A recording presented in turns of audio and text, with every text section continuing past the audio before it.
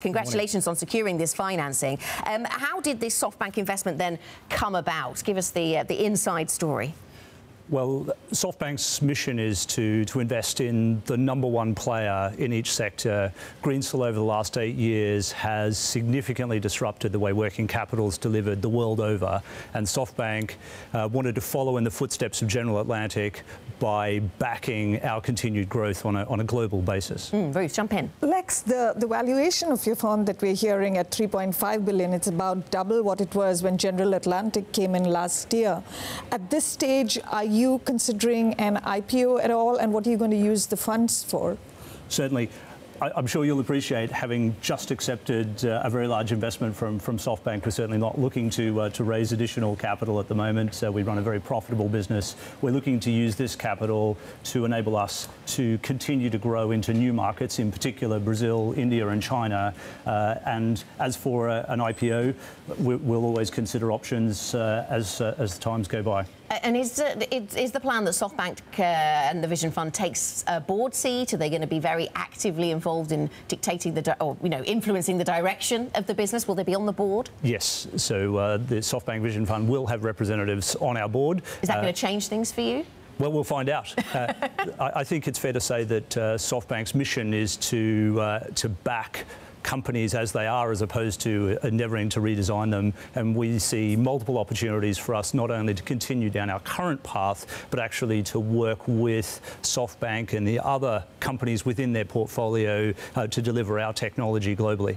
And just coming back to valuation, there's been some talk around whether there's a bubble in the broader tech sector, especially with Uber's listing last week, which then the shares went down considerably. You share two of Uber's investors with SoftBank and General Atlantic. Do you think there is a bubble in tech, and what do you make of the listing last week?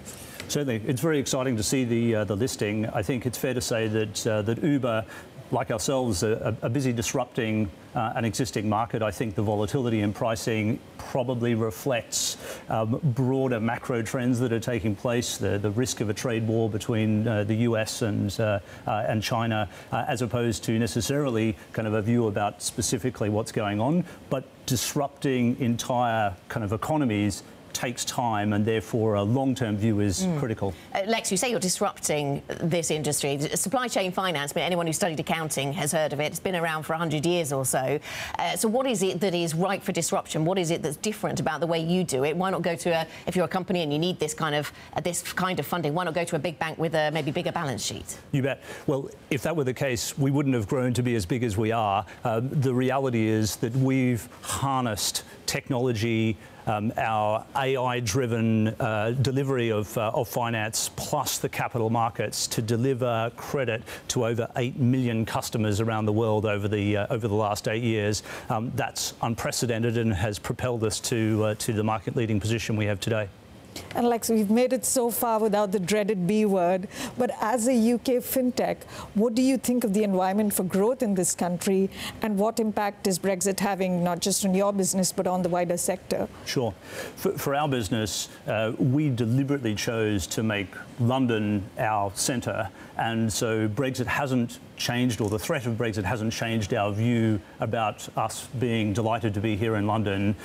In terms of kind of our views on, we'd love to see some certainty around what's happening around Brexit, as I'm sure all businesses would, but it's certainly not changing kind of our focus and determination to continue to grow our business from our London base. Do you think that the powers that be in the UK are listening to unicorn FinTech companies such as yourself? I mean, with this and the valuations that Ruth has been talking about there, I mean, you might be the UK's most highly valued FinTech big unicorn. Are the views of businesses such as yours getting through to politicians, do you think? Do you have a voice? In fact, actually, I do feel we get a great hearing from government, and we have made a positive choice to be here in the UK. We couldn't deliver what we do globally without the infrastructure that Britain has, and so we voted with our feet, and we expect others will continue to do the same as us.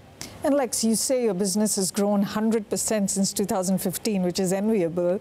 But what are the risks to disruptors like yourself, and how do you see the growth trajectory? Certainly.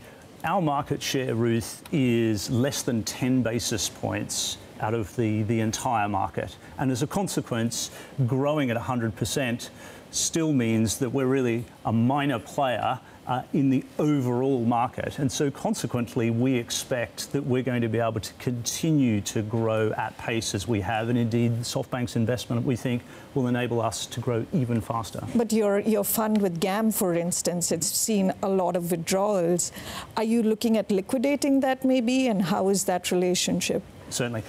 We have over 100 investors and asset managers that we work with today. The asset class has grown exponentially over the last few years, and we expect that to continue to grow as new investors want to participate in what has previously been a walled garden that others have not been able to participate in, other than a handful of banks that have something of an oligopoly.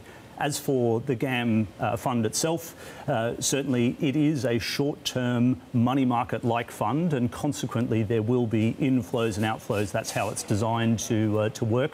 I read recently that it's just been given a AA rating, and as for our relationship with GAM, we have a great relationship with GAM, and we expect to continue to work with GAM into the future.